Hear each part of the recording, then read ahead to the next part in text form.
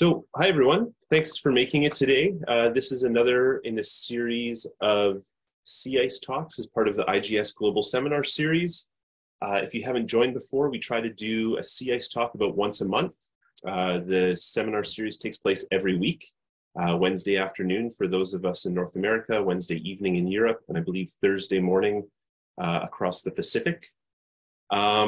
This week we have two exciting talks. We have Chua and Anton Steketee from the Australian Antarctic Division, and Australian Antarctic Partnership Program. They're going to be presenting on a new online platform that they've developed called Nihilus. It's a mapping platform to look at sea ice around Antarctica.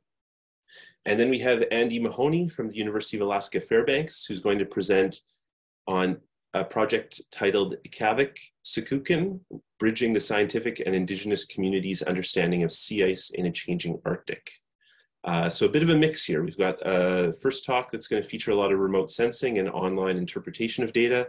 Then we've got Andy's talk that's going to connect sort of modern Western science with local traditional knowledge and how both of those knowledge systems are seeing changes in the Arctic ice pack. As per usual, we'll split the seminar in half. So each speaker will have half an hour, and I'll ask that we save questions until the end of the two talks. We'll ask questions for Anton and Sean after their talk, and then we'll save questions for Andy till the end of his talk. You can use the raise hand function at the end or drop your questions into the chat and I will get to them there. So without further ado, I will pass it over to Anton and Sean.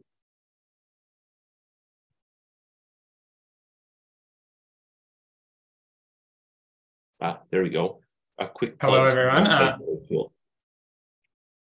My name's Anton. This is Chua. Hi. We're just going to turn our video off and hope that it helps our cause and share our screen. That's perfect.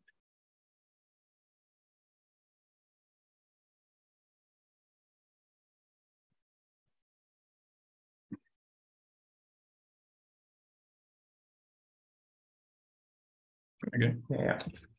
Hi. Anton just put a little message in the chat if you feel like opening our site. It's called nihilus.org and it's a browser-based tool to explore remote sensing products in the Southern Ocean and the Antarctic sea ice zone. So that's me on the left and Anton on the right, obviously. And we both work at the Institute for Marine and Antarctic Science, and for the Australian Antarctic Division, we've got kind of remote sensing and climate backgrounds, but are new to the kind of cryosphere type research, and so kind of brought maybe a little bit of a different skill set to some of our colleagues. So I just want to talk about why we built this tool. Our goal was to create a tool to support scientific curiosity, voyage planning, buoy and float deployment, and make sure it was made in a way that was readily accessible. Before we did this, we spent quite a bit of time trying to work out what the existing platforms are, because there's so many, ways to look at sea ice data, and for people of different backgrounds, this can be really it can be confusing, and why would we want to add another platform? So first we looked at Polar View, which was great, and it had a little bit more of a focus on downloading data and generating these kind of pre-made plots than what we were looking for. We were kind of looking for more in situ interactivity and visualization. And we also looked at NASA Worldview. So those are browser-based tools. We also looked at kind of Python or coding-based tools for visualization and analysis, such as IPyLeaflet, LeafMap, and RLeaflet.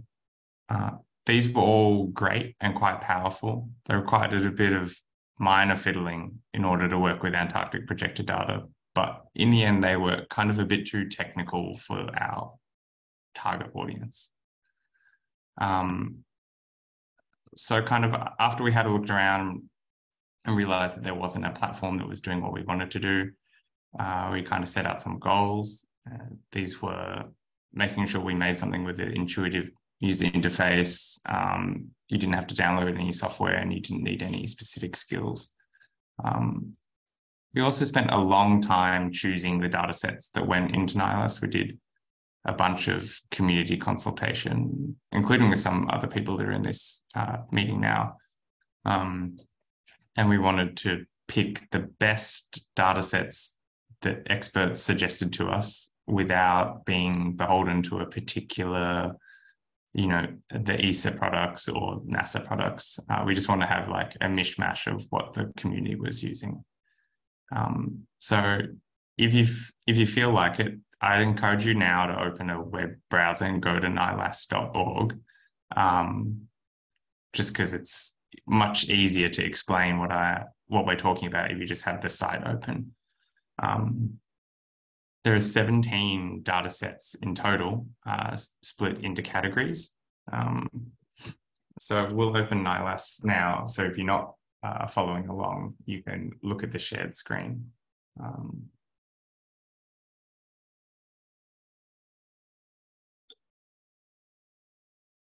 There we go. So yeah, 17 data sets in total split into categories. We've got sea ice concentration, sea ice extent, freeboard, timing, chlorophyll, sea surface temperature, and other. And there's good stuff in other, actually, I think. So we've got a variety of resolutions. And if you want to know more about a data set, you can click this little eye on the right.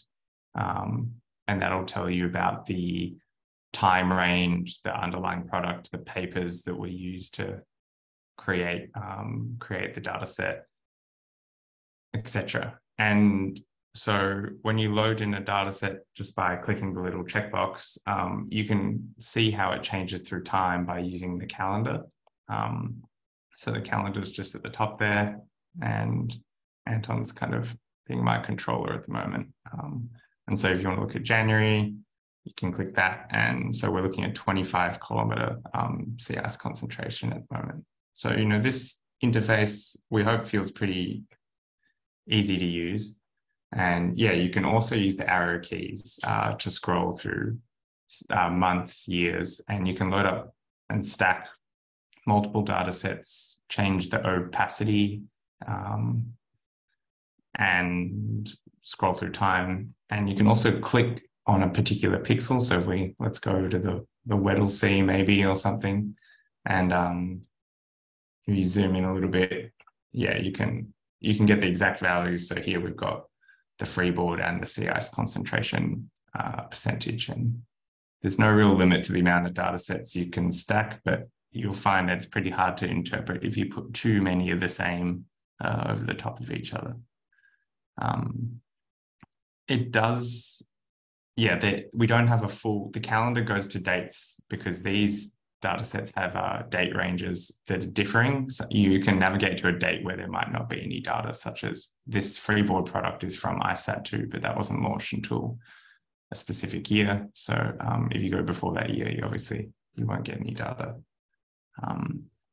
Another thing we wanted to mention is that you can upload a vector file. There's a button on the left, but we'll show that in an example. And when we initially made this, we sent it out to a bunch of people and asked them what they felt, and that was something they requested, so they could upload, a ship track or something like that, their own personal data, and overlay it and kind of see the relationship with these different data sets. Yeah, so we're just going to talk about next, some examples about what we've used the tool for and what other people have found it helpful for.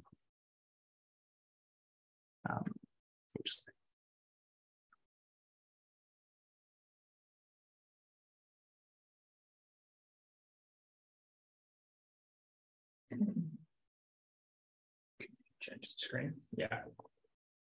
Sorry. So you've probably heard recently that there's a new Antarctic sea ice minimum in 2023.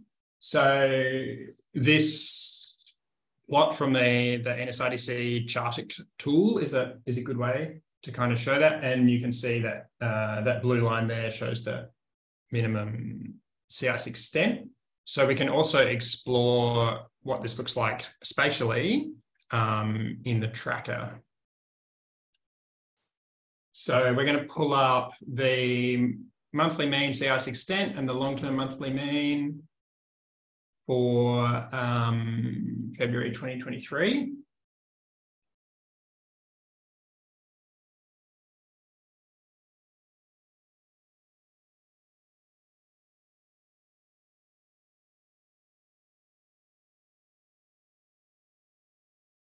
So the solid lines here are the monthly mean for February 2023, and then the dashed lines are the climatological mean. So you can see that it's fairly consistent around Antarctica. You can see that the sea ice extent is lower this year in February 2023. The easiest way to actually look at the differences is then to pull up the monthly anomaly layer instead.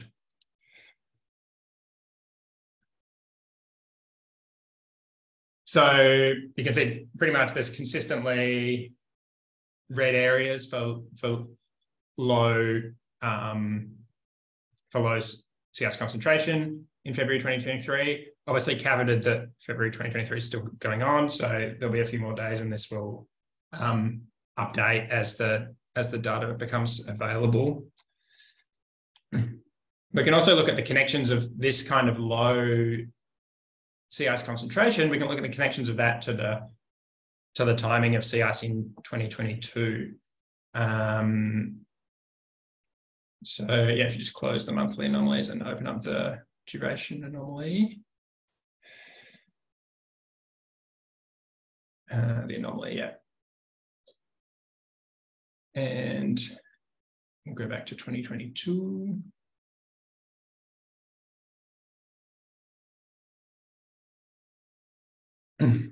So in the bottom left of the picture, you see there is one area where the duration was longer than typical, out from that Amundsen-Ross Sea area, and the much shorter duration on the left, where that's that big red, like dark red blotch,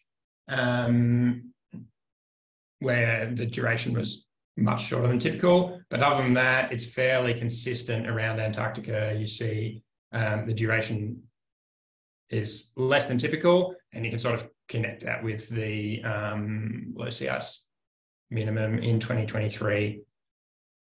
And then you can also look at whether that was dictated by advance or retreat, and mostly it's fairly consistent.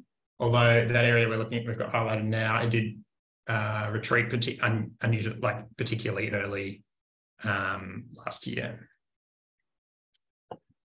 Move on to, and so this is an example that one of our colleagues, Mark Mallett, actually used the tracker for. So he's been working with some data from a voyage in 2018, the Capricorn voyage, where they were sampling cloud droplet number count. So they were sampling aerosols, and they found that once they got south of about 62 degrees south, they found this unusually high aerosol count. So the unusually high aerosol count shown in this figure with the red line there, and that's the cloud droplet number count is higher than the kind of Southern Ocean mean they would expect. So in the tracker, we'll pull up the chlorophyll layer from February 2018. And then we're also going to overlay the ship track on that to sort of see if we can see a relation there. And just go to GeoJSON test data. And the top on there.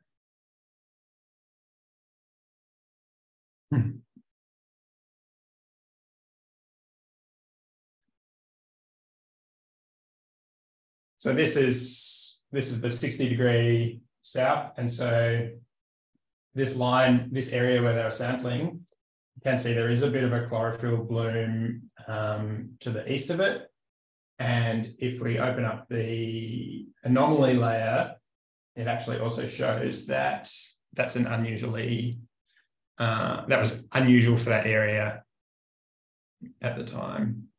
So there's a big bloom sort of around where they were sampling, but also to the east of it there. And so there's a possible connection there that he's been able to identify, that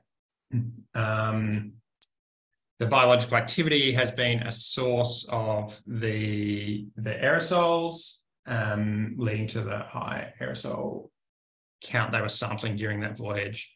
And this data is not really that easily accessible. It would have without our tool, he would have had to download it and do a fair bit of analysis to kind of get to this point for a conclusion that's maybe not core to the work he was doing, but it was kind of nice on the side conclusion. So that's where kind of having the data more readily available was pretty useful to him. And if you can see, if you upload one of these vector files, we take a few formats. If you just mouse over, you can see all the kind of metadata that's kind of encoded in there. This is a particularly rich data set with lots of wind and radiometry, salinity, water temperature. So it's nice to be able to, in terms of the ship tracks, you can, it's got the date in there, so you can line up the date and compare, what we're looking at, these remotely sensed data sets from this in situ data. But really you can put any vector file in, if obviously it's best if it overlaps with our data sets in terms of the temporal and spatial region, but I put in a running GPX file the other day that showed up in Tasmania, which is not too far. We're probably closest at the moment. Just for context, this is where Anton and I are sitting right now, presenting, far away from you all. Yeah. So that's just two kind of examples of the tracker or of NILAS and the different kind of problems it can solve. I wanted to just quickly talk, and this is maybe a little bit like left of center of the typical IGS, I guess, content about our vision for what we did.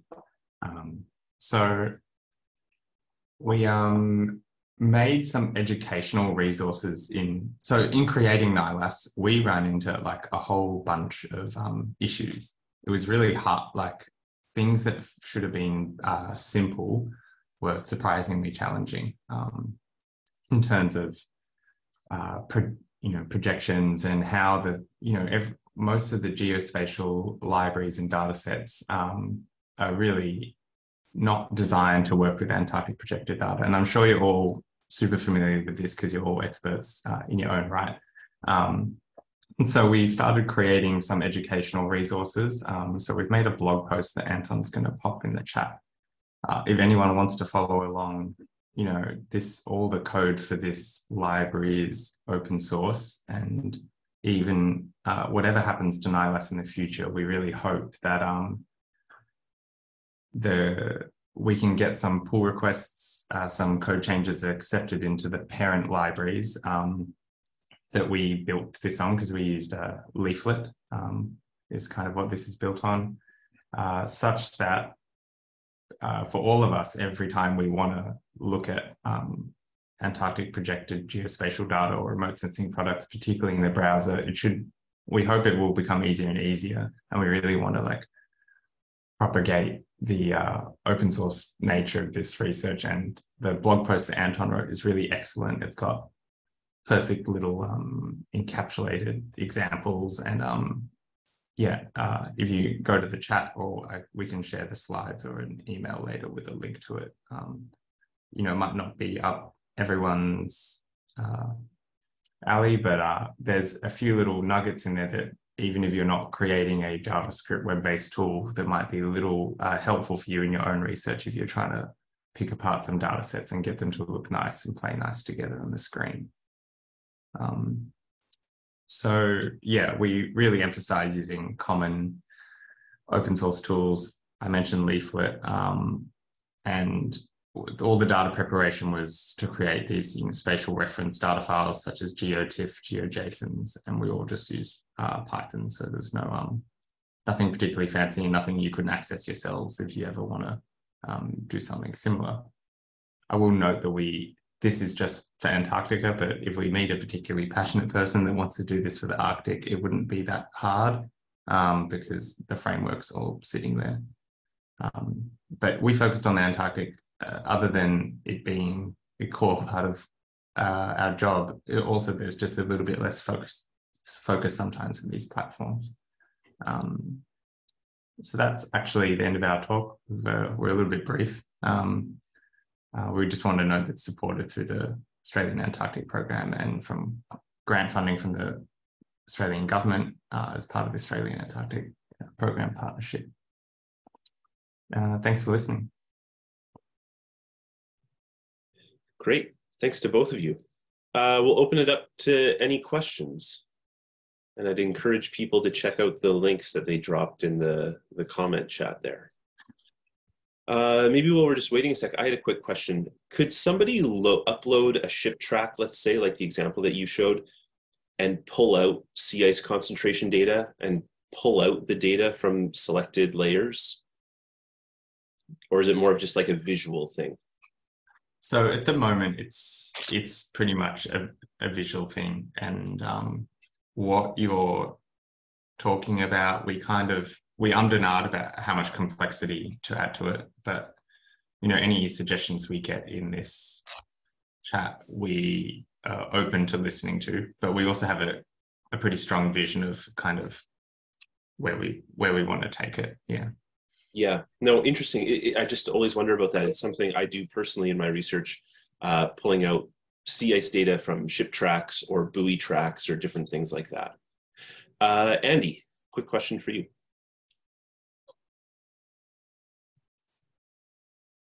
Yeah, thanks, David. And actually, I see Alec has got his hand up, and my question partly might be covered by Alex. So I'm happy to defer to Alex because everyone's going to be hearing my voice later on. So.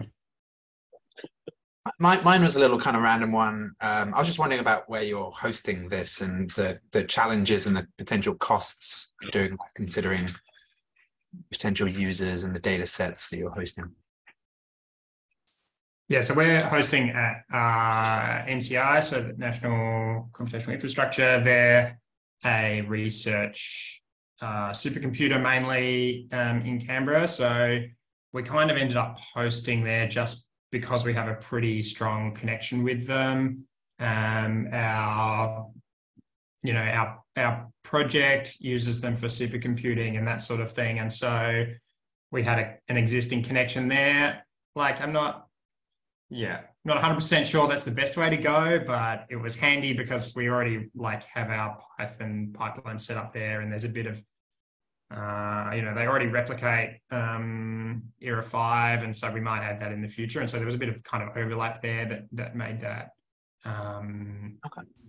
straightforward. Yeah. I guess also, this tool was finished a while ago, but we only just publicly released it because we spent quite a bit of time getting a load balancer and a few things like that to make it robust to get quite a few users in, because Anton and I have a science background, not a web development background, so we were treading a lot of new paths as we worked on this project, and so we were patient with the launch, trying to kind of make it a bit more robust and official than just sending an IP address to a few people. Yeah, right. That was a good question. That seems like the threshold of actually attracting users, because I've seen things like this before, but when things aren't reliable or crashing, then people just kind of give up on them, But if it seems like you guys have spent the time to make it actually be able to balance the loads and be,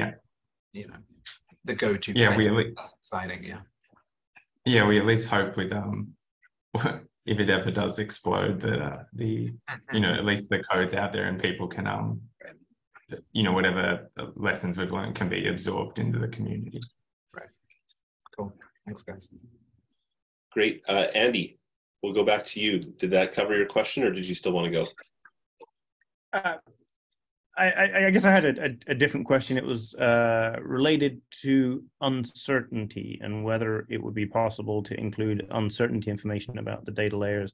And that was really triggered when you mentioned the phrase exact value, and you pulled up the ISAT freeboard, which there's a lot of uncertainty around that. So exact needs to be sort of paired with uncertainty. So that's where I was going. And I thought maybe Alex might have had a comment about ISAT freeboard too. So that was why I deferred. I disagree with you, Andy. It's all perfectly certain. So.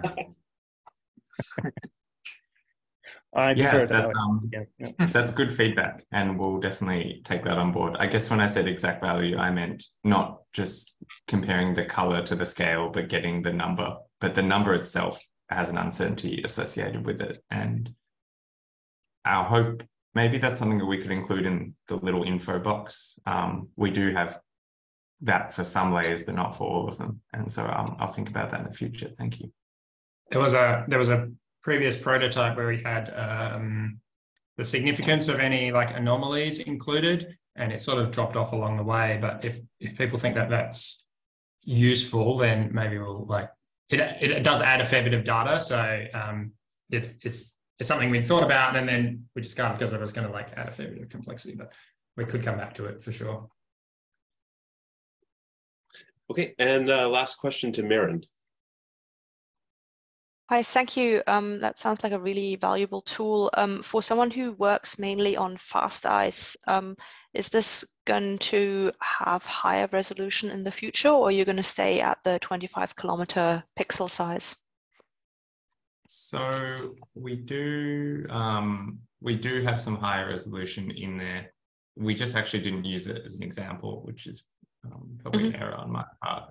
So we have this, our daily data is the Bremen 6-kilometer resolution. Yep, the artist data set. Yep, I know there's there is a 3-kilometer, but we kind of didn't find it too much advantageous to add it, and it was also really big because the pixels are so small. So we kind of we can get down to this kind of resolution. I'm not sure if I'm a bit of a fast-iced rookie, but yeah. Would you in future add Alex Fraser's fast ice extent data set to this? Possibly. I mean, he sits next to me, so if he pokes me enough with a stick, we could definitely get it in there. Yeah. Okay, great. Thank you.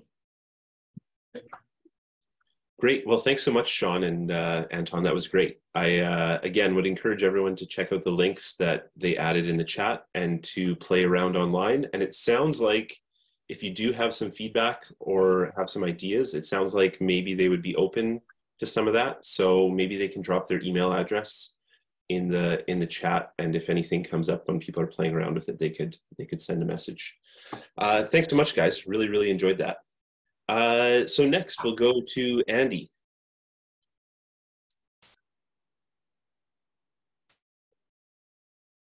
I'll find the mute button, and then I'll find the share screen button. And hopefully everyone's seeing the screen. And if I go, are you guys actually seeing my presentation screen, or are you seeing the note slide that sometimes comes up? Yeah, we've got your presentation slide. Looks good. Perfect. Okay. Hey, so greetings, everyone. Those who don't know me, I'm Andy Mahoney. I'm coming to you from Fairbanks, Alaska, which I just looked up is 13,000 kilometers away from Hobart, Tasmania. And I'll be talking about Arctic sea ice, and particularly I'll be talking about the Ikaagvik Sikukun project, which was an effort that I was very lucky to be a part of, based out of Kotzebue, Alaska, where we worked closely with Indigenous experts to understand sea ice in Kotzebue Sound and how that is changing and what those changes mean for local residents. A lot of people to acknowledge here, and I'd like to begin first and foremost with our Indigenous Advisory Council, elders who volunteered initially, but were paid members of the team afterwards. John Goodwin, Cyrus Harris, Bobby Schaefer, and Ross Schaefer. And the other members of our research team, I won't list them all here, but it's students and faculty from Columbia University in New York, University of Alaska Fairbanks, University of Washington, as well as the native village of Kotzebue and Farthest North Films.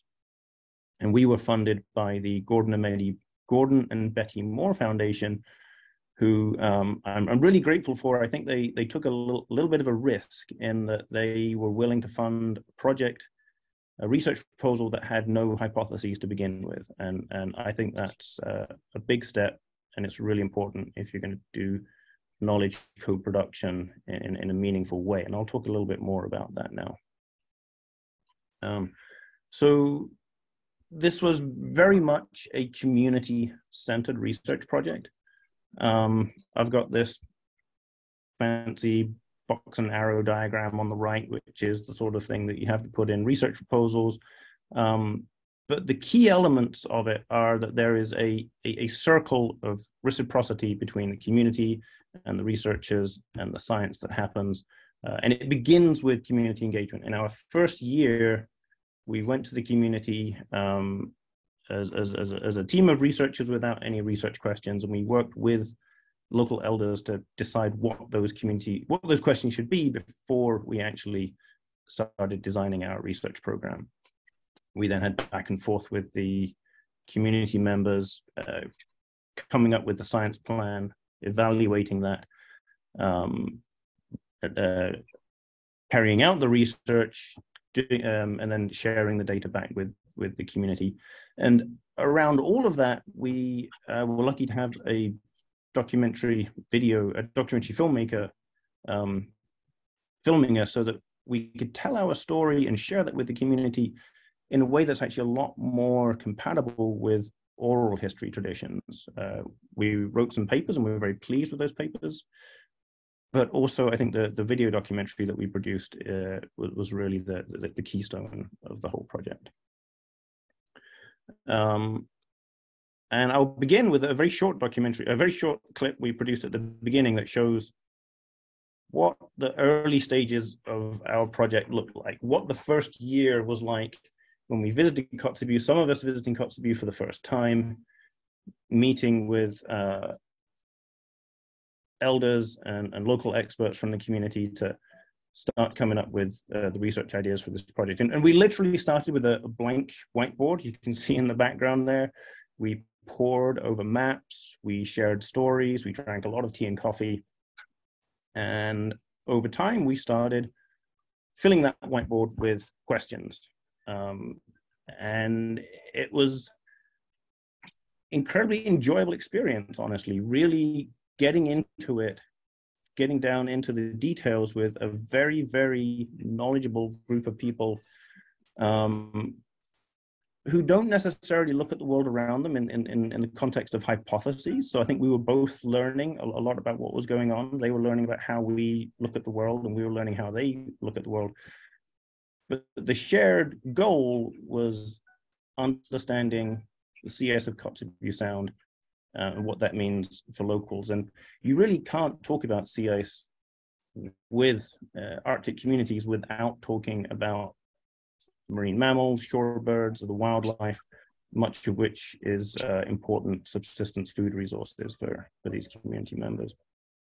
I think we're looking at the stomach contents of a bearded seal there, actually, and just the kinds of information that you can draw about a system when you know in all the right places to look. So I'll let this play through. It was one of those experiences where earlier in my career, I'd had meetings like this, and I kept feeling like, well, when's the work going to start? When am I actually going to start measuring something and writing things down in my field notebook? And it's taken me some time in my career to recognize that this is valuable and essential work for effectively doing science with a community and for a community. This was a little open house we had, and this was storytelling at the end. We all sat around and shared stories about our time in the Arctic. So there's a movie called On the Ice, the Ikaagvik Sikukun story. I should have put a link at the end of the presentation, but I'll share that in the chat window later. So that was that's how our project began. And for me, that was a unique experience. I'd never had a project where we literally were allowed to start without any questions and build them up from there. And so at the end of the first year, we had 6 questions that were vetted through a back and forth process between the science team and our Indigenous Advisory Council. The numbering is weird.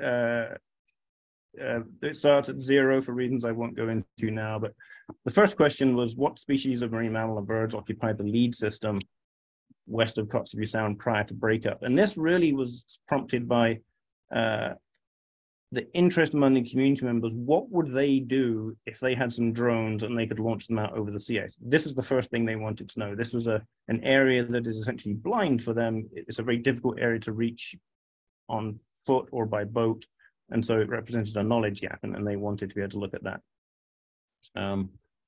What controls how marine mammals use Kotzebue Sound?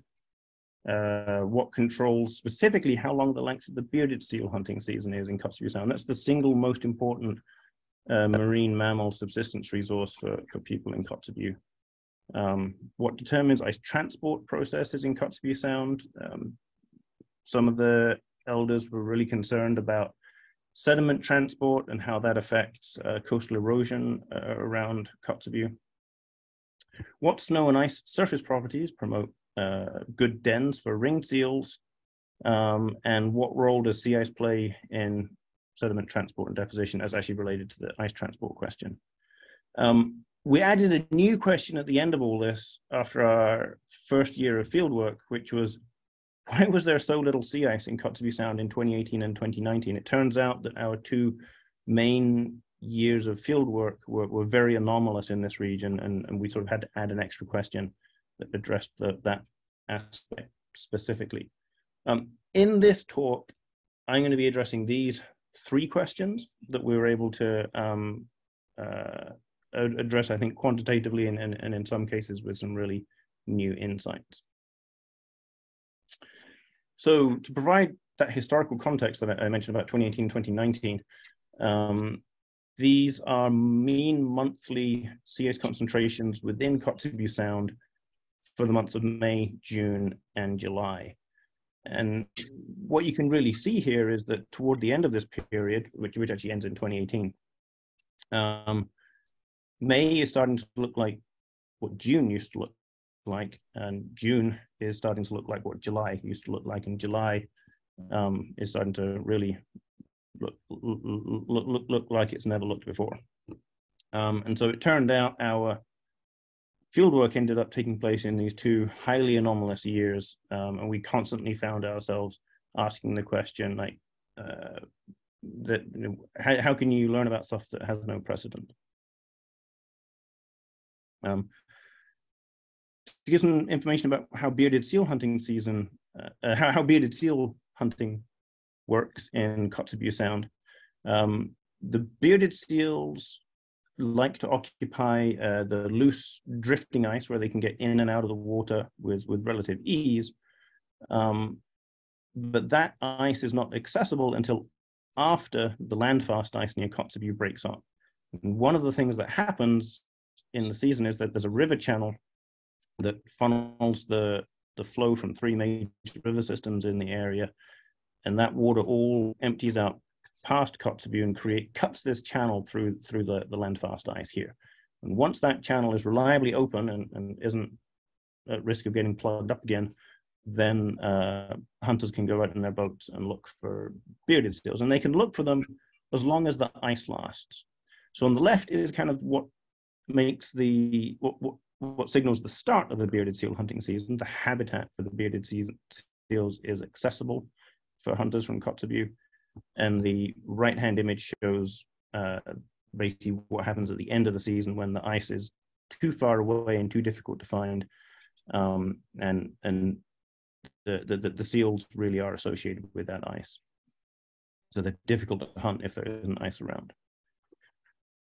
What we found using journals from one of our local partners, Alex Whiting, who's a scientist with the native village of Kotzebue, is that there's been quite a lot of variability over the years in the timing and duration of the bearded seal hunt.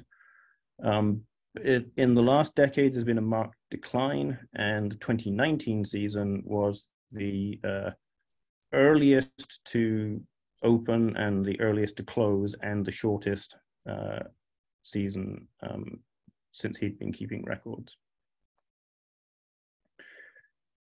Looking at satellite data, sorry, this isn't looking at satellite data, this is, yes, looking at satellite data to try and figure out, based on the images, when the channel is open.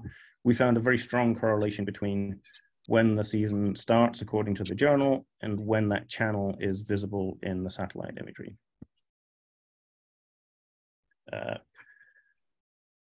Switching species to looking at ringed seals now.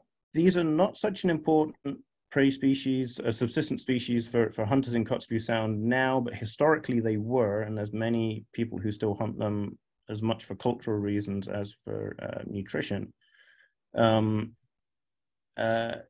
Ringed seals are uniquely adapted to occupy land-fast ice. They can create and maintain holes in the ice that allows them to go in and out of the water without requiring natural openings in the ice cracks and leads between the ice flows. And so ringed seals generally are found associated with land-fast ice. But one concern recently is that the snow depth recently hasn't been as deep in this region, and the ringed seals need a certain amount of snow to build a lair so that they can keep their pups warm and protect them from predators during what is a fairly lengthy pupping season for marine mammals. Ringed seals have a somewhat longer pupping season than other marine mammals. And what we found is that seals tend to be found where the snow is deepest, and the snow is tends to be deepest where there are ridges on the ice. And if you look at a late season satellite image, late into the melt season, you can see those where the snow patches are lingering, where the ice is brightest. That corresponds to where the snow was deepest earlier in the season. And we're able to use that to actually produce a predictive map of habitat quality and actually associate that with expected ringed seal concentrations. This is that map. The elders of our advisory council looked at it and felt that it accurately captured where they had found ringed seals that year. And so this could be an important management tool in the future. We also deployed a mass balance station for measuring ice thickness and melt and growth of the ice, and making oceanographic measurements underneath the ice. The whole list of things that we measured there on the left, I won't read them out.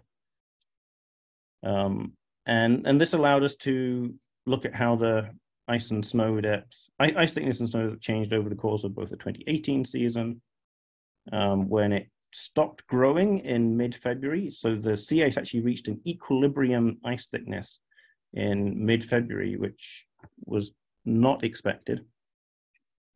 And in 2019, when it actually basically started melting in mid-February, and that was somewhat even less expected. So there's Zoom paraphernalia blocking part of my screen, so I can't see all of the text on the screen here. But we also saw substantial flooding of the snow in 2019 associated with a somewhat unusually large snow depth and thin ice. We made a simple one-dimensional growth model that included snow ice formation.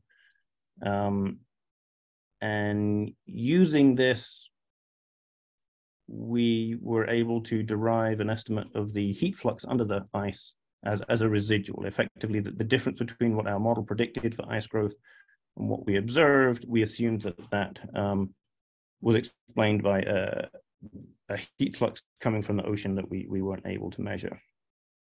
And we did that for 2018, and we found ocean heat fluxes on the order of 10 watts per meter squared. And we saw some flooding in 2018 as well. We did it in 2019 too, which you remember we saw the ice not only sort of stop growing in February, but start thinning again. And then we calculated substantially higher ocean heat fluxes.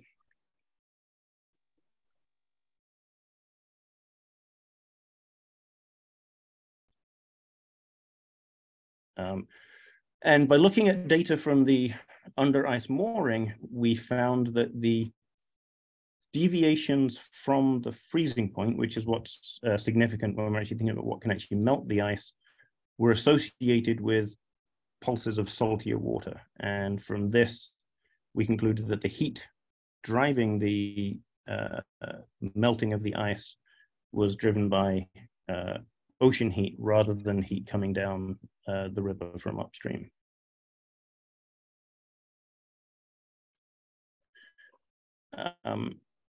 And to sort of try and assess how common or how unusual we think these circumstances were, we ran our model over a wide variety of different snow depth and ocean heat flux scenarios.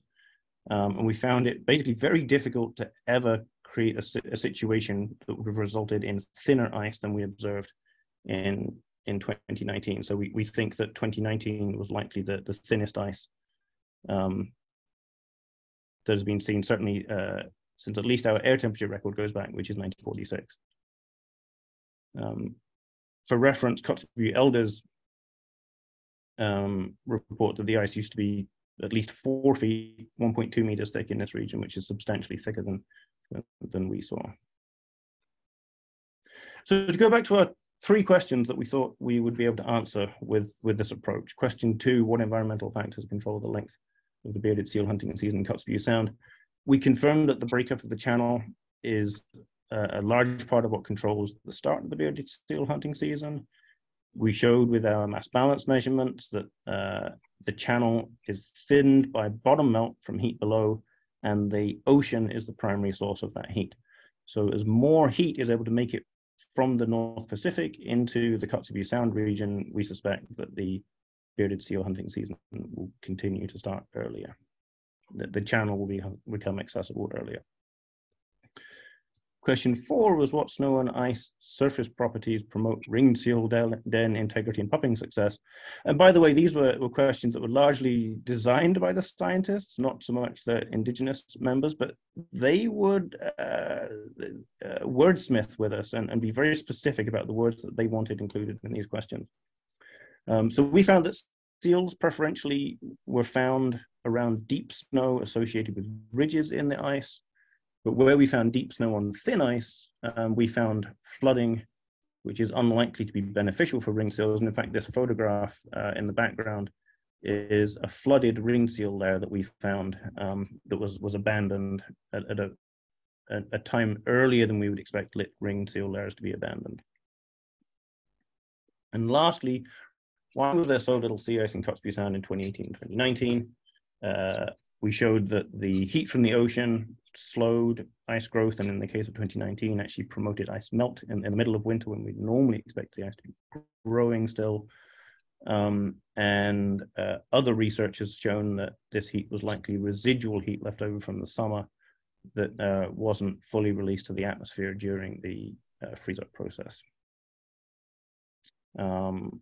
And I should have put a link here to the Ikaagvik Sikukun video, but let me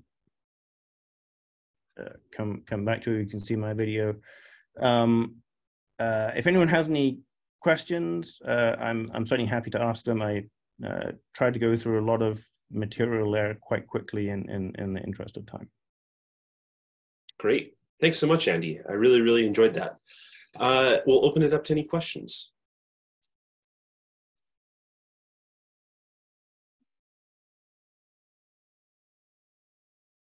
Yeah, Alec. Yeah, I maybe missed at the beginning, like how that community was chosen and how relevant the questions are that you came up with and the approach you came up with would be to other communities in the Arctic. That's a great question, Alec. It's very difficult to do this type of question without any, like, just completely from scratch. And so Kotzebue was a community where I had started to build some relationships. And in particular, I'd started working with Alex Whiting, who's a environmental scientist with the native village of Kotzebue. That's the tribal organization, which, for those not familiar with the US, that is the sovereign entity that owns the land in that region. They have a government-to-government relationship with the US federal government. Alex Whiting is an environmental scientist with that tribe, and not many other tribal organizations in the Arctic have someone who has that position. So that sort of singled out that to start with. That's, I think, why we focused on Kotzebue. But also, Kotzebue really hadn't received as much attention. I think these questions were a lot more novel because we decided to take them on in Kotzebue.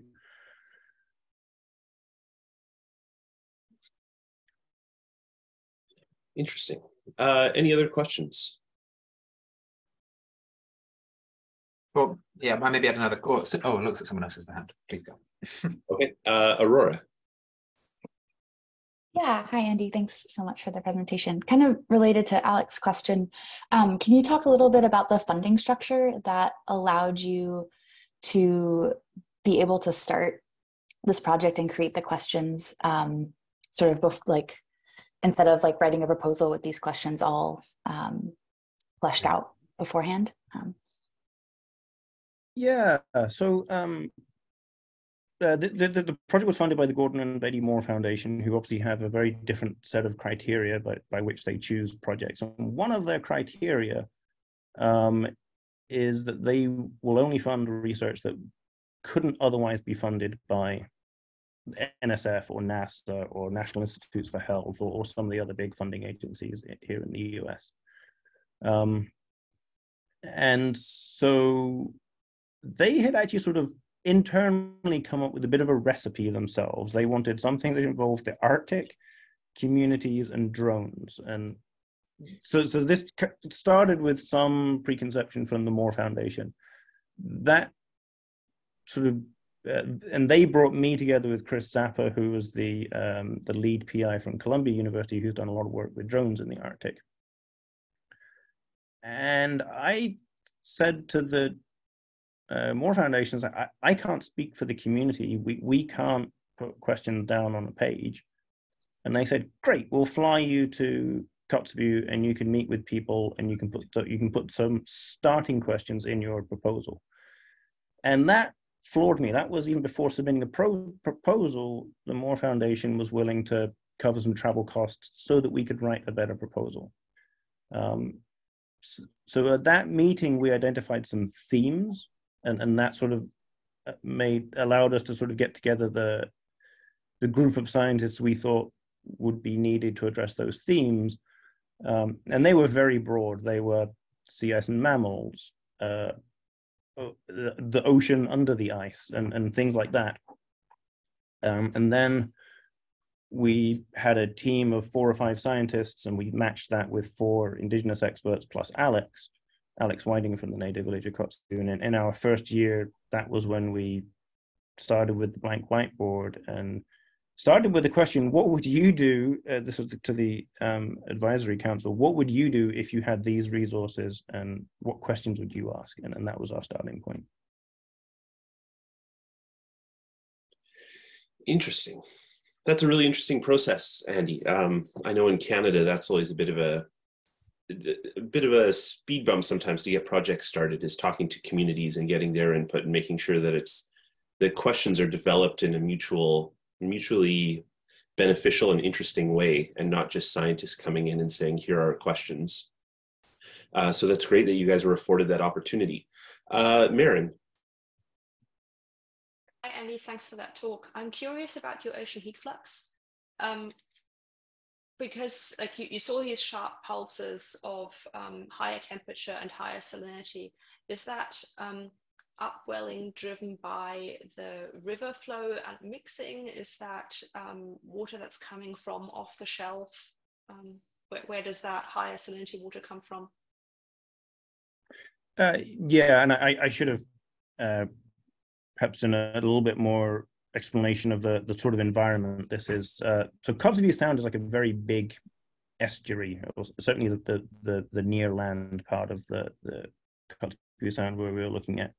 And so the strong pulses in salt content, and I also should clarify the temperature goes down when the salt water comes in, but the difference from the freezing point is greater. So even though the salt water is colder, it has a greater potential to melt because it's farther above its freezing point. That's driven by inflow and outflow, which is largely driven by winds. The Arctic is mostly a microtidal environment where diurnal tides are perhaps 5 or 10 centimeters, but the wind-driven changes in water level might be up to a meter. And so those big spikes are sort of on the synoptic timescale. And so it's the wind pushing the water around, and there's a large body of fresh water behind Kotzebue that exchanges water up and down with Kotzebue Sound, and you get salt water and fresh water flowing back and forth. Thank you. Yeah, Roger. Thanks. Kind of leading on from what Maren just asked, do you know from the elders how stable the position of that channel is, if it's so critical in the sort of seasonal evolution there? Is it always nicely in the same place because of the bathymetry there, or do those different bodies of water behind make different areas develop and so on? That's a great question, and that was part of the reason for understanding sediment transport in the area. Although that wasn't a question ultimately the field program we were able to carry out, we didn't address that question very directly. That is part of their concern, because the channels are really important for access to go hunting, but also for bringing goods and supplies into Kotzebue. If that channel were to silt up, then they wouldn't be able to bring barges and things in to get their annual sea lift. So the channel seems to be pretty stable, and I'm getting a little bit outside my wheelhouse now, but I believe it actually dates back to a former sea level when that's actually where the river channel would have been. But the shoals either side of it can shift around, and at the outlet end of the channel, I think that can vary a bit from year to year. Thanks. Yeah, I mean, there must be so much that we ought to record from the elders in all these communities everywhere just to get our proper landscape together. That's great. Thanks. Great. So yeah, one more time, thank you to Andy, Sean, and Anton for the great talks today. This was all recorded and will be posted to the IGS YouTube page, I believe, tomorrow. Again, the IGS YouTube page has all of these talks recorded. So if you ever want to go back and rewatch a talk, they're all available there. I'll also plug next week, we are back to glaciology talks. The speaker, Levan, is unsure if they're going to be able to talk. So pay attention to CryoList or Twitter to see what ends up happening next week. But there's a chance we'll have a talk. There's also a chance we may not have a talk next week. Andy. Yeah, I'd just like to point out that sea ice does still come under the topic of glaciology. So to say that we're back to glaciology is... Yeah, that's true. Okay. Yes. Right, I'll get off my soapbox now. We are in the IGS symposium, so there we go. Alec gives the thumbs down. But speaking of sea ice, the next sea ice talks are going to be March 15th. We're going to stick with this Arctic-Antarctic combination. So we have Mark Serez from the NSIDC giving a talk on sort of the future outlook of Arctic sea ice in a warming climate. And then we have Phil Reed from the Australian Bureau of Meteorology, who is going to give sort of a similar overview look towards Antarctic sea ice, which is of course in the news a lot these days as Antarctic sea ice has fallen to its record minimum. I just also wanted to note that because we're in the IGS Seminar Series, abstracts for the IGS Sea Ice Symposium, which are being held this June in Bremerhaven at Avi, have all been submitted now and have all been organized and arranged. We've been getting a series of emails today looking to schedule talk orders and things like that. So pay attention to your email. There should be something out in early to mid-March with some more information there. But in the meantime, I'd encourage you to check out the IGS website for more information on that meeting. So that's it for this week. Thanks everyone for joining. Thanks for the great questions. And again, awesome presentations. We'll see everyone in a couple of weeks. Take care. Thanks everyone.